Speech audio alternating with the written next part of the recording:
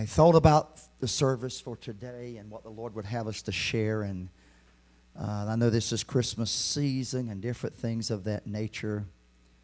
Hustle, bustle, it's a busy time right now. Amen. But I was wondering this week, are we too busy for Jesus? Are we too busy for Jesus? In Luke chapter 2. In Luke chapter 2.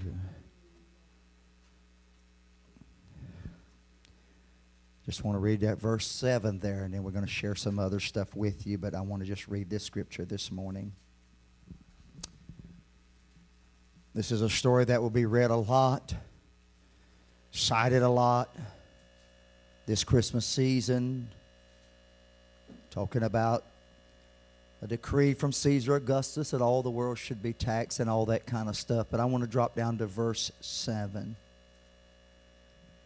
And she brought forth her firstborn son, and wrapped him in swaddling clothes, and laid him in a manger, because there was no room for them in the inn. Because there was no room for them in the end. Heavenly Father,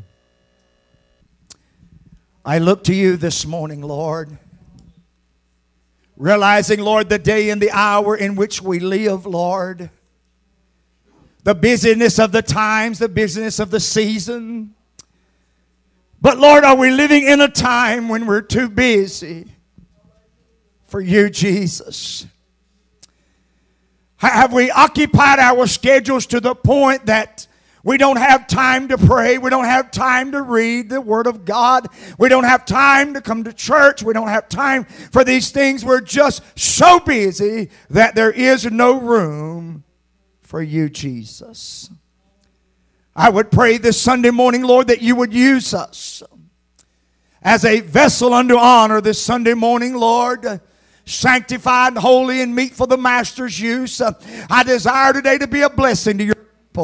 I desire today, Lord, that you would be glorified, that you would be exalted, that you would be lifted up in all that we do, Lord, and that you would speak to your people this Sunday morning through the preaching of the Word of Almighty God. For thy Word, O Lord, is a lamp under our feet, David said, and a light under our path. Lord, we need the Word of God this morning, Lord. We need your touch, your divine intervention. Now, Lord, would you do all of these things? And Lord, we'll be careful to give you the glory, the honor, and the praise for it all. In Jesus' name we pray. Amen and amen. Shake a few hands. Tell them it's good to see them this morning in the house of the Lord, if you don't mind.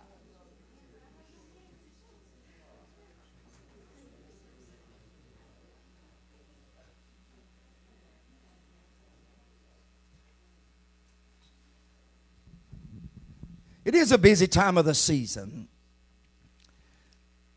I'd like to tell you this morning, we should never be too busy for Jesus. I would say this, if we're that busy, we need to cut some things out. Come on, talk to me this morning, church. I know we might not be as full as we normally are on Sunday morning, but it don't change the Word of God. Word of God's still the same, amen? The Bible said, and so it was while they were there that the day should be accomplished, that she should be delivered. And she brought forth her firstborn son, wrapped him in swaddling clothes, laid him in a manger, because there was no room for them in the inn. When I think about where Jesus is at, Jesus is in a feeding trough. It's a feeding place for animals. The inn was just it was for the poorest of the poor. Now I want you to get a good picture of this morning in your mind. In this place called the inn, it was a shelter of walls and a roof. And it was for all strangers that they could come to. An inn. A feeding trough. Doesn't sound like where our Savior would be born. But I want to share some things with you this morning. We're living in a society today where people don't have time for Jesus anymore. I'm going to go back to verse 7, but just listen to me for a little bit. You see, because I begin to think about and think about the scriptures and think about history and the things that's taken place in our society to bring us to the 21st century church, where we're living in a time, even today, there's still no room for Jesus. We can make room for everything else. Come on, I said we. But it's hard to make room for Jesus. I begin to go back in time, Brother Jody, and search for some stuff that I was thinking about that would lead us up to today. I went back to a time of 1962. Engel versus Vital. In the 370 U.S. 421, 1962. It was a time, a land where, landmark, the United States Supreme Court case, in which the court ruled that it was unconstitutional for state officials to compose an official school prayer and encourage its recitation in public schools. No room for Jesus. In 1963, the Supreme Court banned Bible reading in America's public schools, thanks to Madalyn Murray O'Hair. One woman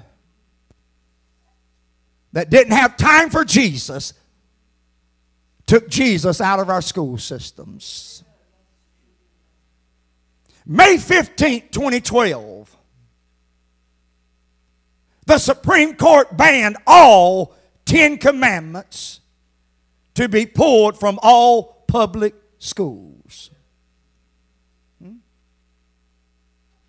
then you wonder why we're in the mess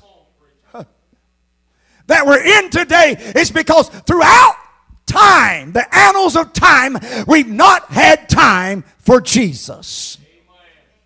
He's not been wanted. He's been rejected. He's been put out. Nobody wants anything to do with him. June 28, 2005.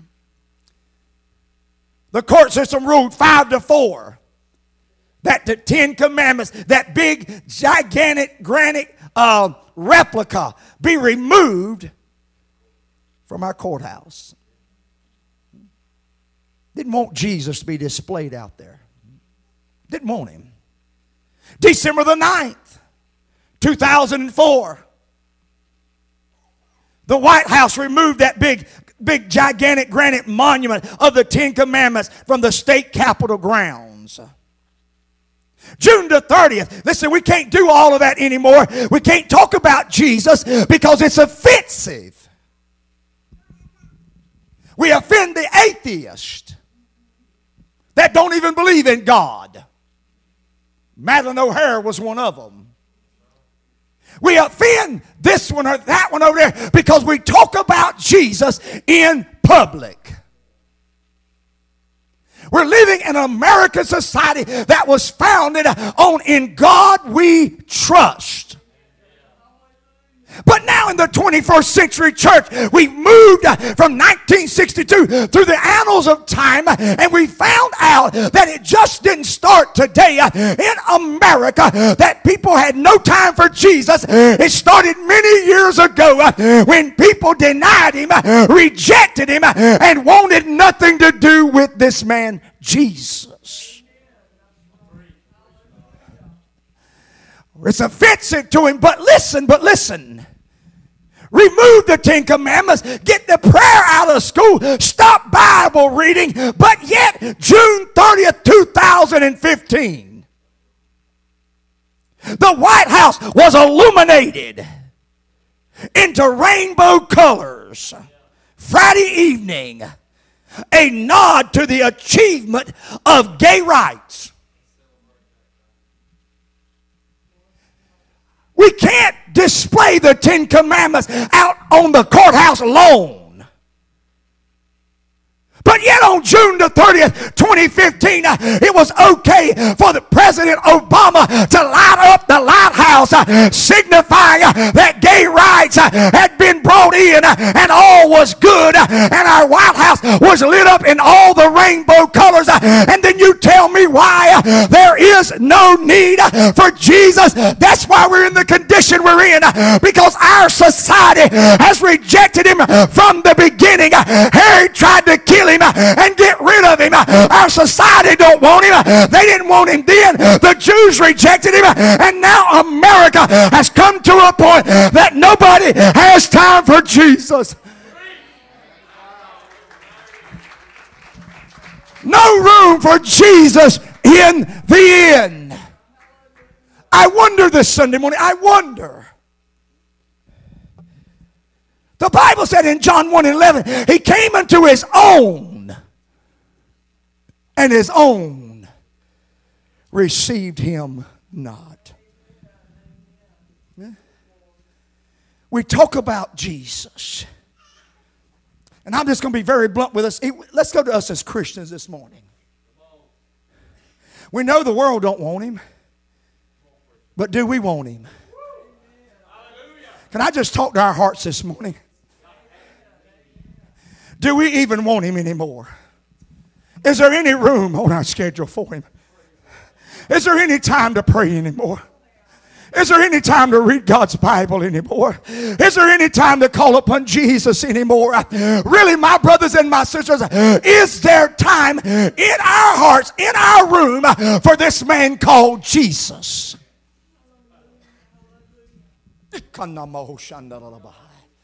Oh, I feel you, Holy Ghost. Speak to us, Lord.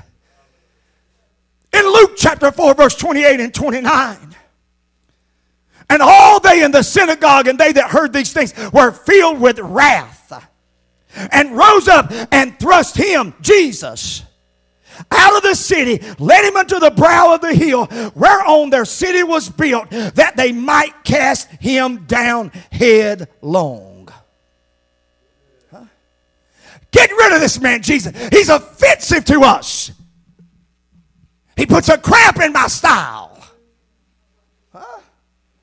Well, I don't mind saying a little something on Sunday, but just don't bother me through the week with that stuff. Come on, y'all with me this morning? Huh?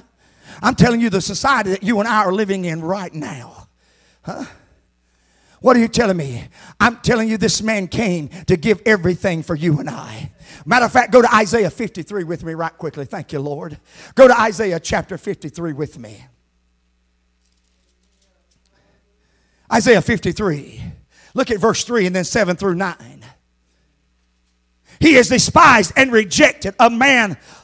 He is despised and rejected of men, Pastor, a man of sorrows and acquainted with grief, and we hid as it for our faces from him.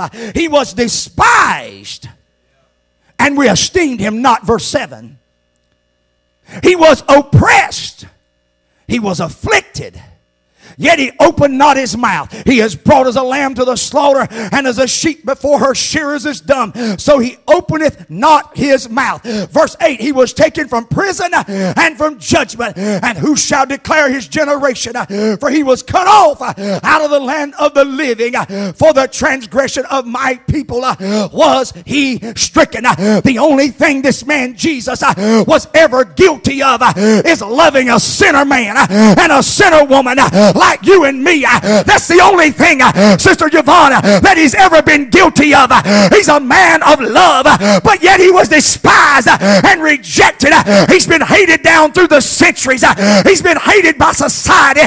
He's been hated by the church. He's been hated by atheists. He's been hated by those, hallelujah, that don't want nothing to do with him. He's been cast out of the garden. He was cast out of the crib. He's been cast out of America. He's been cast out of our churches.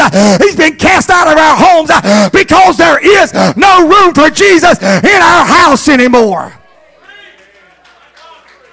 What are you telling me, brother? I'm telling us this Sunday morning that there is no room for Jesus anymore.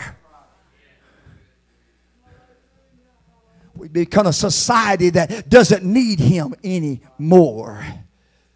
Get him out of our schools. Take him off the courthouse lawns. Take him down out of the courthouses. Get him away. We want nothing to do with this man, Jesus.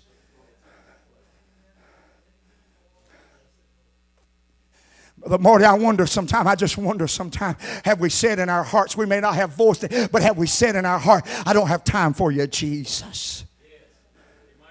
Among the ranks of Christianity. Huh? Have we come to that point, church? Huh? Where we have no time for him anymore. Huh? We come to church and we got to be out by a certain time because we're so busy. Huh? So busy.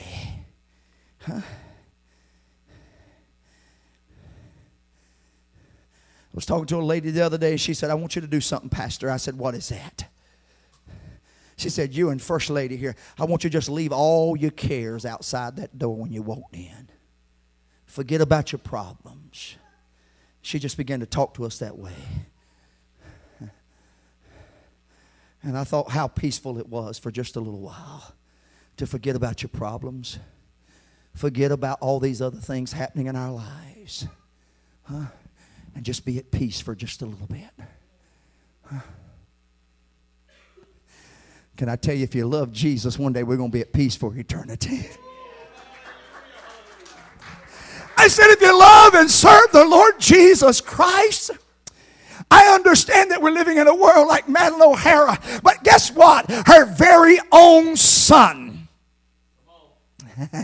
even though his mama was an atheist, didn't believe in God, took prayer out of schools and had it banned, but yet her own son came behind her, a man that accepted Jesus Christ and became a lover of the cross. What are you telling me? I'm telling you, there may be a lot that don't want him, but God's got a handful. I said God's got a handful. I said God's got a handful of men and women that's been born again, that's been washed in the blood, and their name is written down in the Lamb's Book of Life, and they're on their way to heaven, and heaven is sounding sweeter all the time.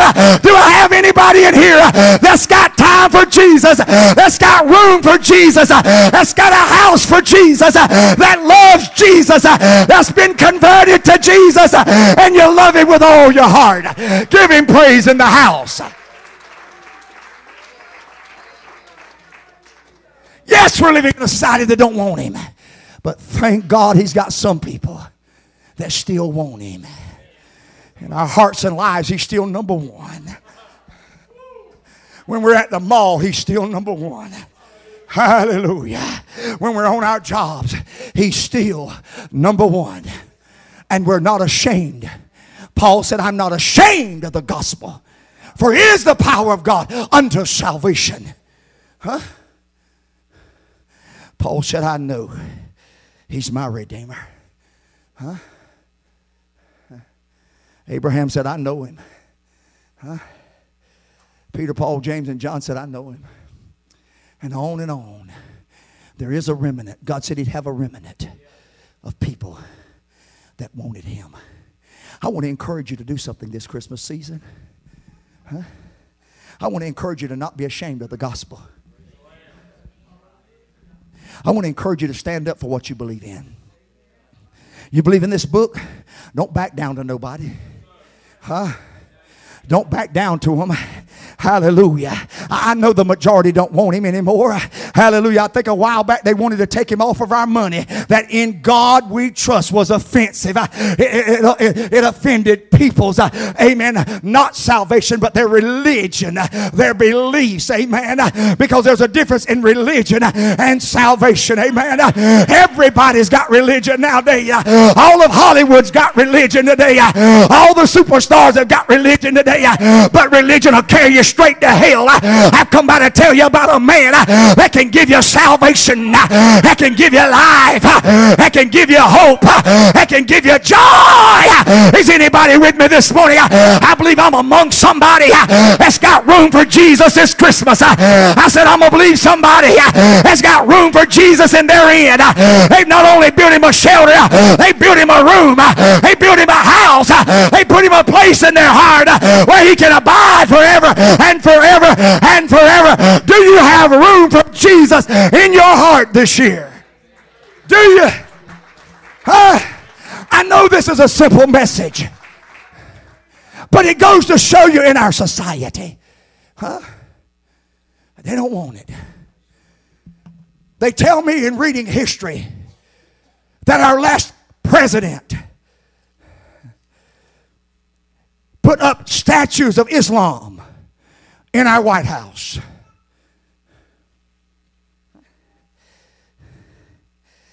But thank God, we got one in there now that said he removed them all.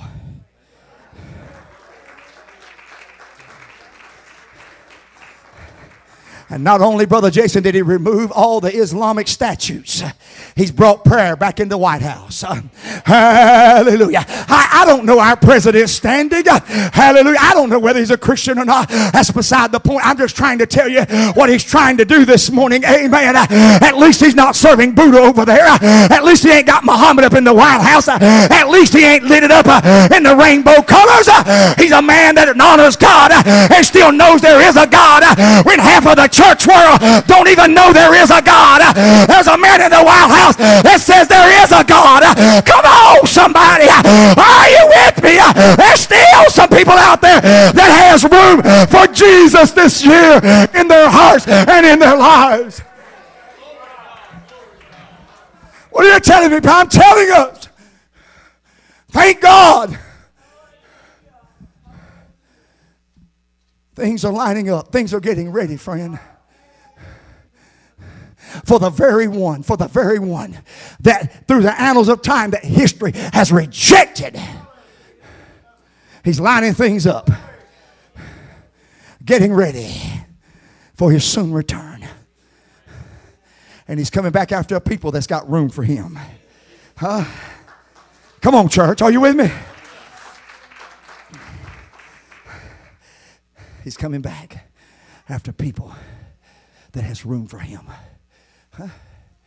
Even among his own, he was rejected. He went unto his own, and his own received him not.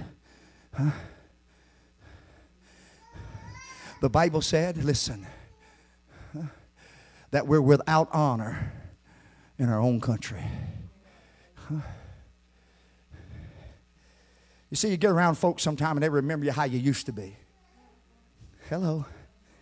They ain't seen you in 20, 30 years. You know, they don't really know you that now. And you meet up with them and, boy, they remember you from long years ago. Them times you don't want to think about nor talk about.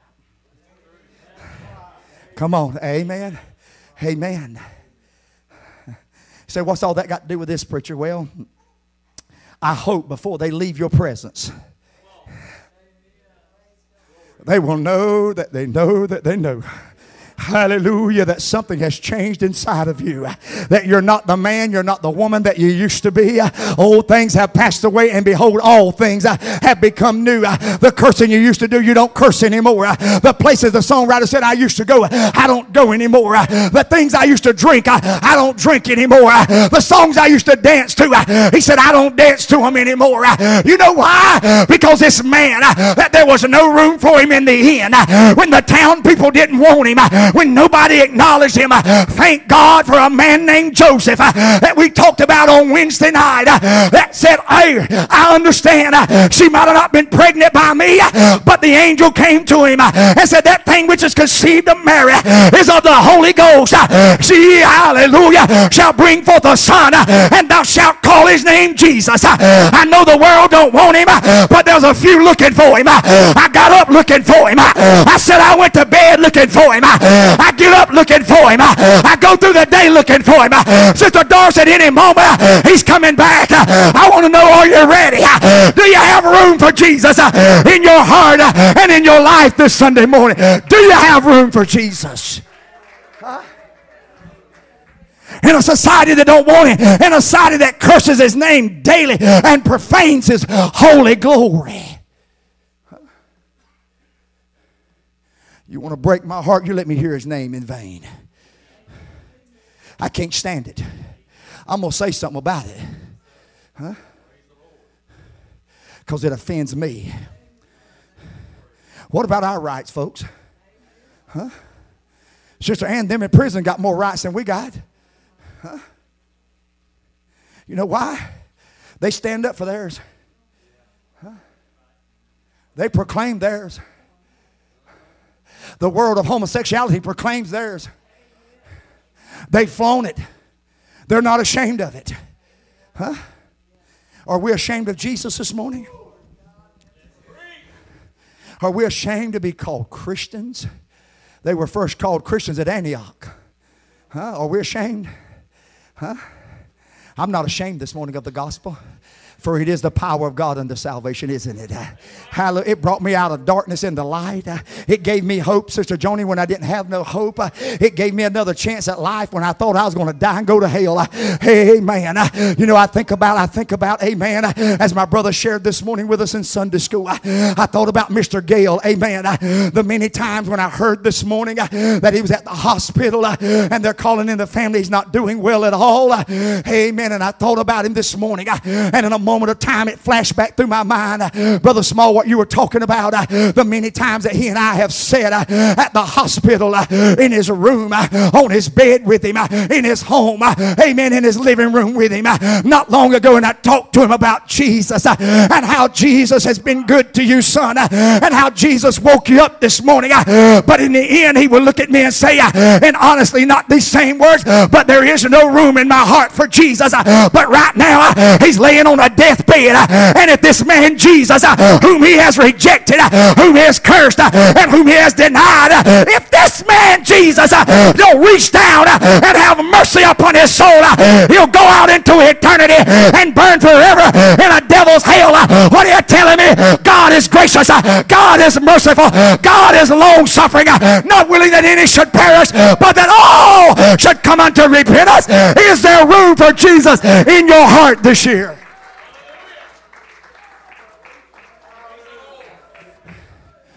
Asking you this morning the question, is there room for Jesus in your heart this year? Huh?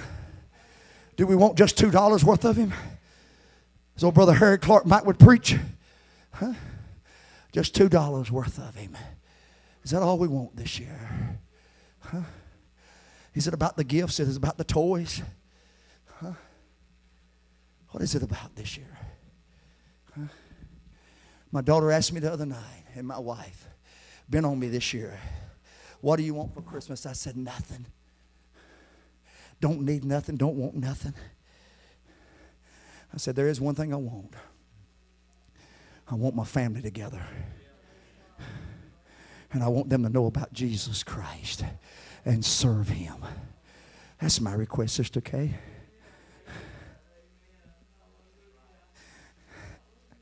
Queen Elizabeth said, I'd give every gem-studded diamond wardrobe that hangs in my closet for just 5 minutes to get ready to meet this man, Jesus. I'd give everything that I own for just a few minutes.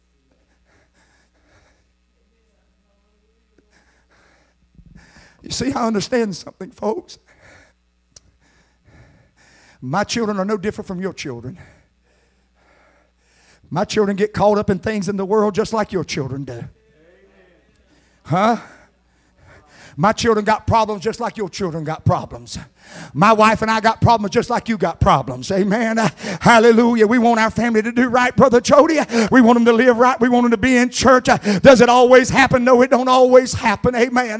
Hallelujah. But I'm telling you this Sunday morning that Jesus is coming back. Amen. And I want to tell you he's coming back after a people that have Jesus in their hearts and in their lives. Amen.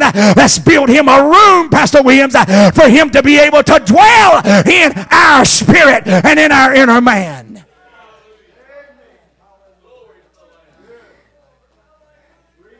The world may not want him, but there is a few people that want him. Huh? You see, David declared, and I've read this several times in this church in the years past, but I'd just like to read a portion of it this morning to let you know that he's still here with us this morning. David said he supplies strength for the weak. He's available for the tempted, the tried. He sympathizes and he saves. He strengthens, he sustains. He guards and he guides. He heals the sick. He cleanses the leper. He forgives the sinner. He discharges debtors. He delivers the captive. He defends the feeble. He blesses the young. He serves the unfortunate. He regards the aged. He rewards the diligent. And he beautifies the meek. I wonder, do you know him this year? You have room for him? David said, well, this is my king. Do you know him this morning? Is he your king? He is the knowledge. He is the key to wisdom or knowledge. He's the wellspring of wisdom. He is the doorway of deliverance. He's the pathway of peace. He's the roadway of righteousness. He's the highway of holiness. He's the gateway of glory. I wonder, do you know him? Well, his office is manifold. His promise is sure. His life is matchless. His goodness is limitless. His mercy is everlasting. His love never changes. His word is enough. His grace is sufficient. His reign is righteous. His yoke is easy. And his burden is light. I wish I could describe him to you this morning. One last thing, the writer said he's indescribable, he's incomprehensible, he's invincible, he's irresistible. Well, the writer said you can't get him out of your mind, you can't get him off your hands, you can't outlive him, and you can't live without him. Are you with me this morning? The Pharisees couldn't stand him, amen, but they found they couldn't stop him. Pilate couldn't find any fault in him. Herod couldn't kill him. Death couldn't handle him, and the grave could not hold him. I'm telling you about a man called Jesus that's coming back soon, and very soon. I wonder about 10 people would stand up with me right now and say, I got room for Jesus this year. I got room for Jesus this year. He abides in my heart, and he abides in my life. He is my king. He is my everything. He is my all in all, and I will let him live in the corners of my heart. He'll reign and rule and supreme. What are you telling me this morning? Let the world deny him. Let the atheist curse him. It ain't going to stop his return. It ain't going to stop his word. It won't change one iota or one promise that's written in the book. He's coming back. He's coming back after a people that's got room for him. Huh? Listen, brothers and sisters, don't push him out of your heart. Don't push him out of your life. Huh? I see married couples today living in our society push one another away till after a while they don't love each other no more. Why? Because they couldn't find room for them. Huh? I'm one of them Hallmark fellas. Huh? Yeah, y'all can laugh. I sat there yesterday evening watching Hallmark Christmas stories. Huh? How this woman was so busy in life wanting to win. That's her daddy had taught her. You're a winner, honey. You're a winner, Mary. You're a winner, Mary. Huh? That's all they want you to do, Mary. Win. She wind up, growing up. Sister Kay becoming an adult woman, got married, had a young child. But in the process of it all, she lost her husband. She lost her daughter. She lost it all. And in the end, she realized something. That it was not about winning. It was about cherishing and loving those that are in your life at the time. Look over at your neighbor this morning, would you? Look at them. Can I tell you something? They're not going to always be there. Brother Nita, they're not going to always be there. You know, I think about some of you in here that are my seniors, and your health is getting feeble on you. I even thought this week, just riding down the road and thinking, Lord, what would so-and-so do without so-and-so? How would they make it, Lord? I sat at a pastor's banquet on Thursday evening.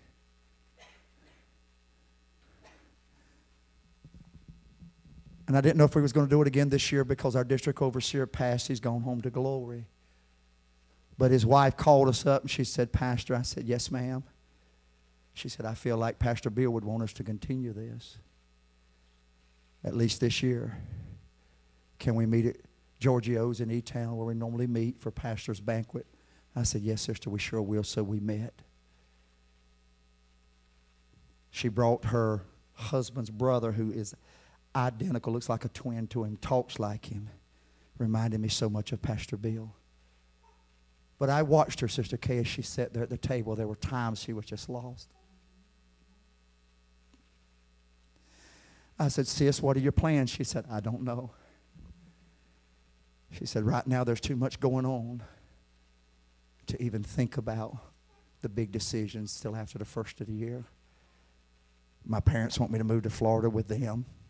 My daughter wants me to move in with her at E-Town or wherever that's at. And then her son's at Myrtle Beach down there, has a big business down there, and he wants her to move in with her. She said, but you know, I just need to be by myself right now. She said, I can't grieve when I'm looking in somebody's face 24/7. She said, I just need time to grieve and be by myself. That's a big portion is where she lives. But Sister Kay, that hit me this week. What would some of us do without the other one?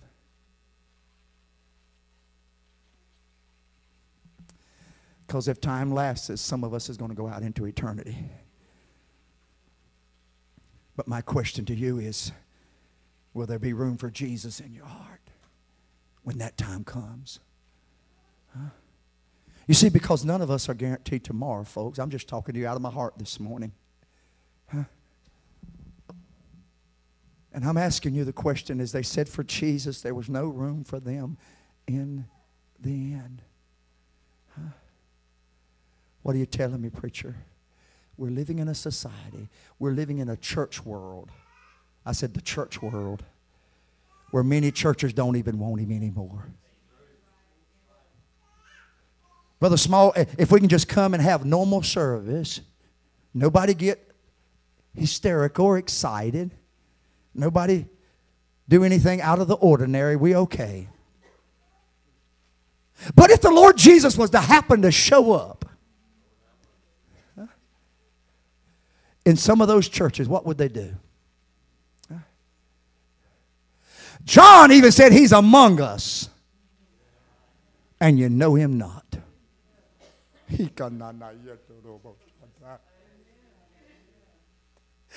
with us, and we don't even acknowledge him.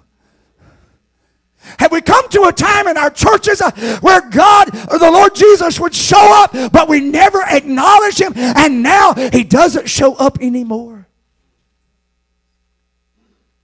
Samson was God's strong man, but he played around and played around and played around.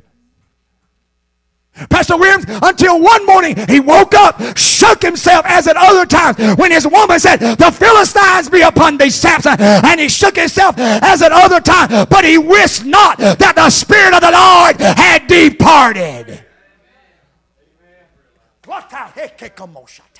Are we living in that society now? Our churches have abandoned the only help that was available for us. We're ridiculed now because we proclaim Jesus. Somebody stands on a street corner and preaches about this man Jesus, and they're made fun of nowadays. Huh? We pray in public and people just look at us. Let them look, I still pray in public. Huh? My wife, I always join hands across the table, and we'll pray in public. I still pray at the hospitals. All they can do is ask me to leave. Huh? What are you telling me, preacher? That's the society we're living in today. When the majority of people don't want him anymore. Want nothing to do with him. Disregarded him. Speak evil. Yeah, they want you to pray quiet now. Yeah. Yeah. But you know what always blesses me about that preacher? I've been to the hospital so much, a lot of the nurses know me and the staff workers know me. And they'll slip in while we pray and close the door and pray with me. Yeah! Amen! Hallelujah! They may work for Caesar, but what Caesar don't know won't hurt them. Hallelujah! Are you with me? It's all right to pray. You see, I know the founder of Hobby Lobby. He spoke to us some years ago at a convention. And I listened to the CEO. David Green, is that his name? That's him, yeah. CEO of Hobby Lobby. Remember just a few years ago? They wanted to make him start providing insurance for people having abortions and stuff.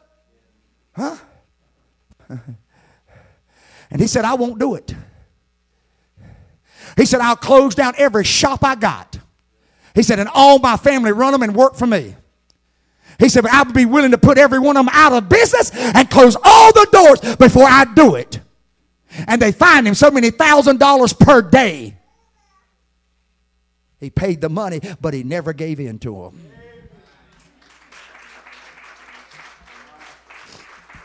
Huh? And he don't open on Sunday. Huh? What are you telling me? I'm telling us, brothers and sisters, there is some people out there with some good morals about them. Huh? And those type of people I don't mind doing business with. Are you with me? Huh? But those that don't acknowledge God, want nothing to do with God, I have a problem doing business with them kind of folk. Huh? And you ought to have the same problem too. Huh? What are you saying? Because they have no room for Jesus in their end.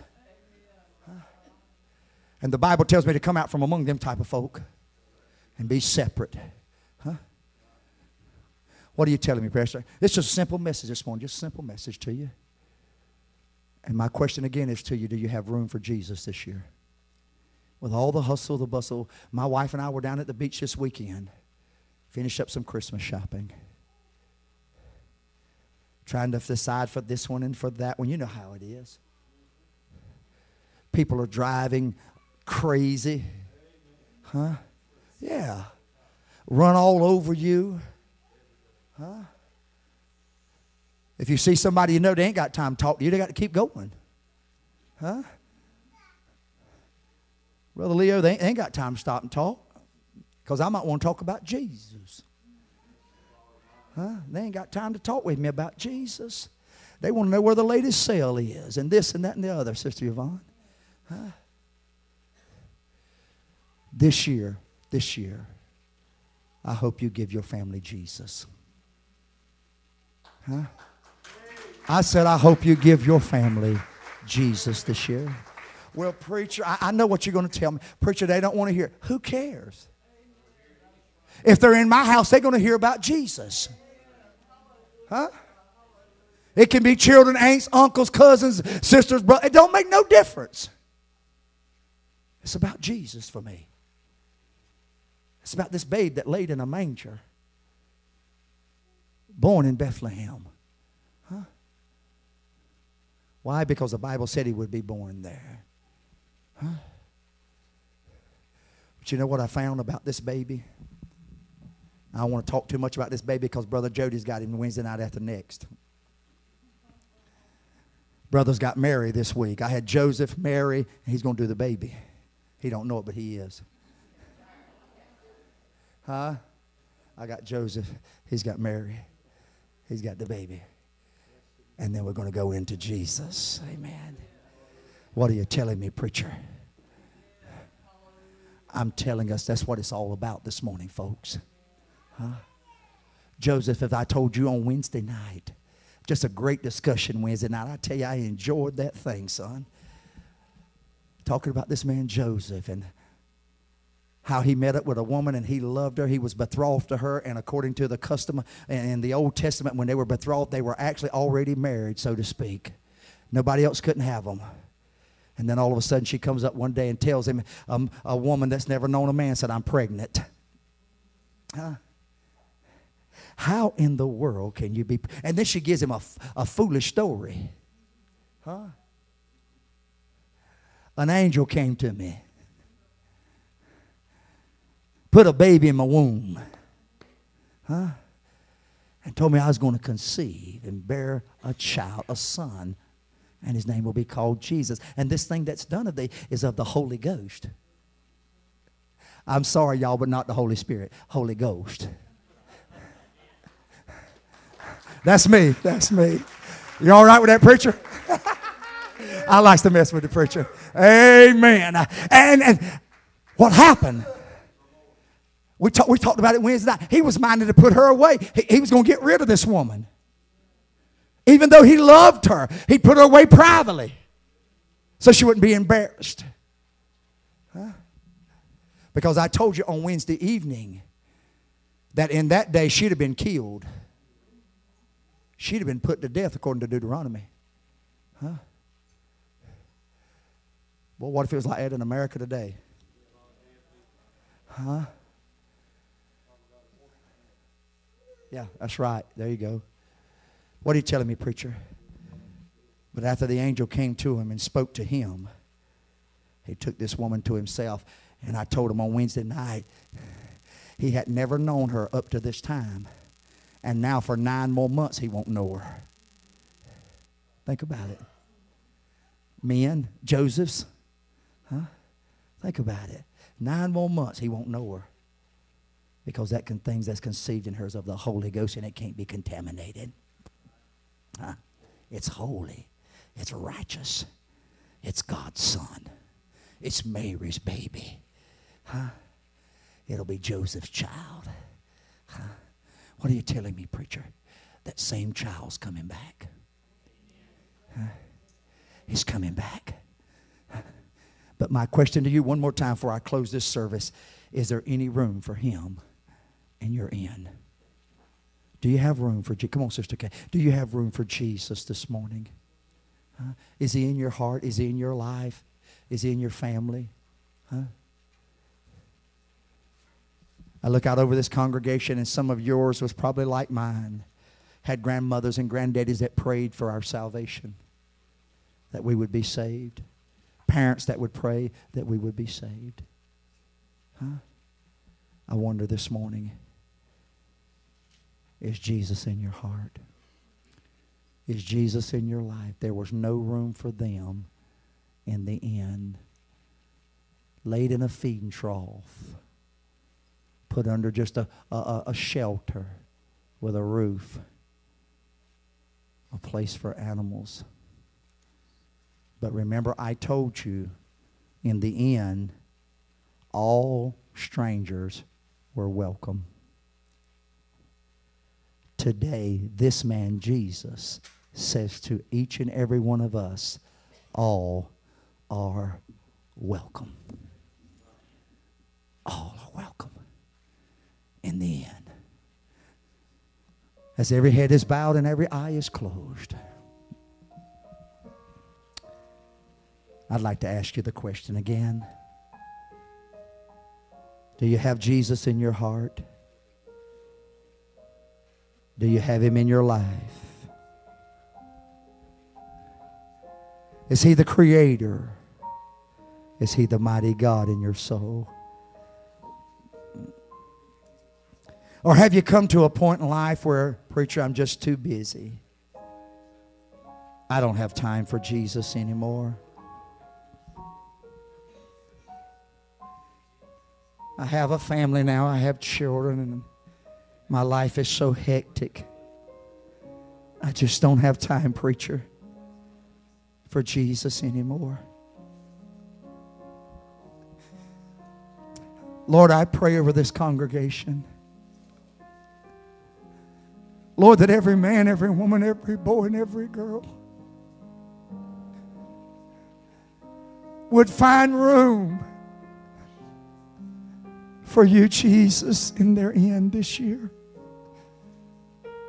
That they'll not wait too long or too late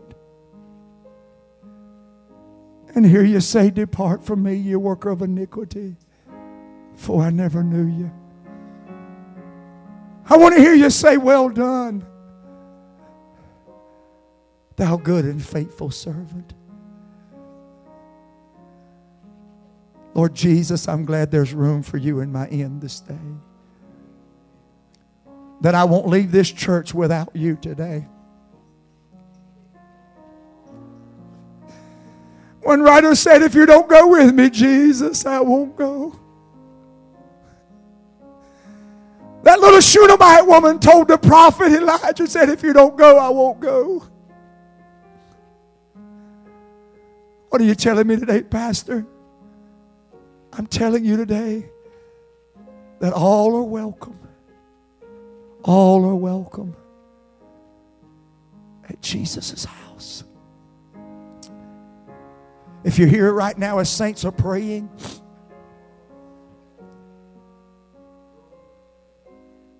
you may be here and say, preacher, I once known him, but I've drifted away. I want to get Jesus back in my heart, in my life. Would you just slip up your hand and put it down? That's it. Is there one? It's up to you, ma'am, sir. It's up to you, mom, dad. It's up to you. This preacher loves you this morning. I love you enough to tell you the truth. If there's not room for Jesus in the end in your heart, you're going to die and be lost. That's the bottom line. But if you've got room for Jesus in your end, and He lives in you and you die, you're going to home to be with Him forever in eternity. Right now, I want every man, every woman, every boy, every girl to search your heart. David said, search me, O Lord, and know my heart. See if there be any wicked way in me. Lord, if there is, root it out, destroy it, get rid of it. Lord, because I want you back in my heart, back in my life. Lord Jesus, thank you today for your Spirit, for your word. Thank you for this congregation, Lord. Lord, I thank you for each and every one in this place. And I pray, Lord, that you'll go with us, you'll be with us, and you'll be the Lord of our life for eternity.